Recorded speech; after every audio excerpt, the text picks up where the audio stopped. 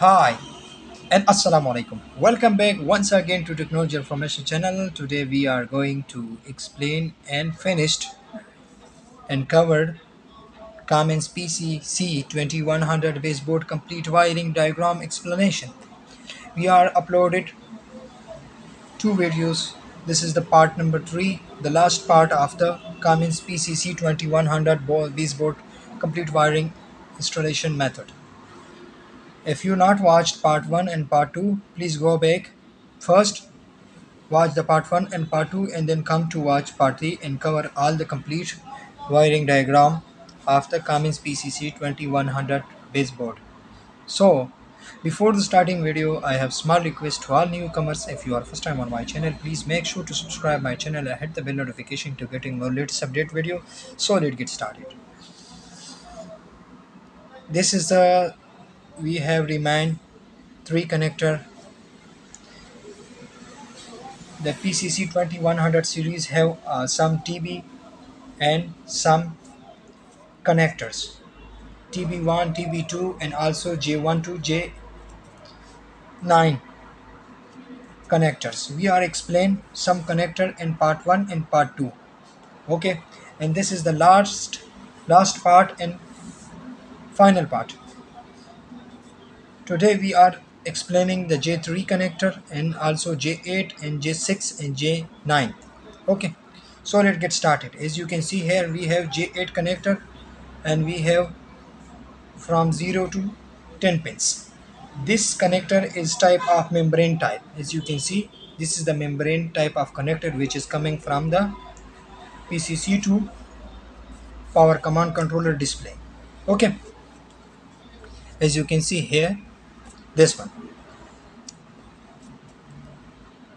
This is our PowerCommand display. Our PowerCommand display have some buttons, navigation keys, reverse menu, lower left, upper left, up right, lower right, and also fault test, panel lamp test, manual run stop, and also ground. Okay, as you can see here, from 0 to 10 pins. This each pin is going for each buttons and also to display. Okay, as you can see, if you have display related issues, you check out and figure out and test this all pins where is your problem. Okay, this pin, this all pin, as you can see mentioned with the numbers.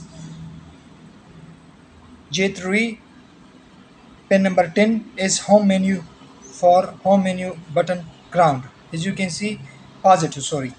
And J3 previous menu positive. J3 pin number 8 is lower left. J3 upper left. J3 6 up right.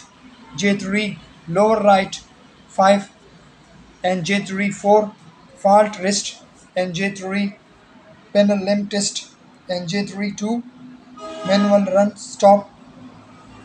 J3 1 is ground. Okay, this is the display section. So this has been explained. Now J8, as you can see here, R is 485 power, R is 485 negative, PTC plus ground and PTC states and also ground. This is the ribbon type of cable. Okay, this is going to our PTC module. Okay, PTC means positive temperature coefficient. This is cool down or for cool downing of our complete PCC baseboard. Okay, the J7 has been cleared. Okay, and also the J6, this is going to the lawn works module CAN system. This is the CAN communication protocol. Okay, all the components and all the circuits communicate with each other. This is the complete CAN communication system and complete section of CAN communication. Okay, if you have problem related to the CAN communication error, you check this section. Okay, this section is have another complete class.